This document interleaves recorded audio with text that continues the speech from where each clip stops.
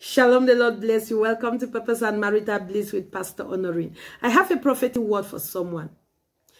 Someone badly needs to apologize to you. Someone badly needs to apologize to you. This word is coming to someone. Someone you know stabbed you in the back.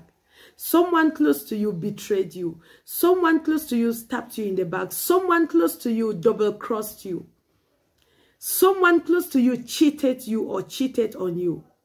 And right now, you realized it, or maybe you've not even realized it, but God took it personal and decided to fight for you. Their peace has been taken away. Their conscience has not given them rest. And right now, they can't sleep.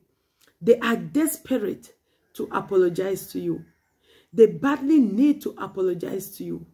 A part of them doesn't want to disclose the fact that they are behind your predicament. They are the reason why you went through the challenges that you went through.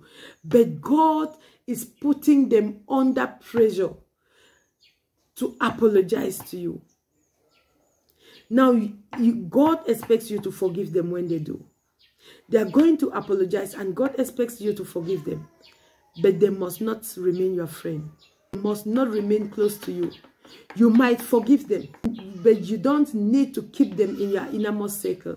You might forgive them, but you don't need to keep them close to you. That is the decision you are supposed to make by yourself. But wisdom will tell you if they did it now, they might do it again. And remember, they are not apologizing because they felt remorseful the moment they did that.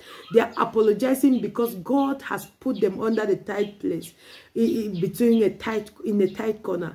They are apologizing because God has them in a tight corner. So meaning if they have another opportunity, or if they know that they can do that and get away with, they will still do that. Hallelujah. And besides, sorry is not always it.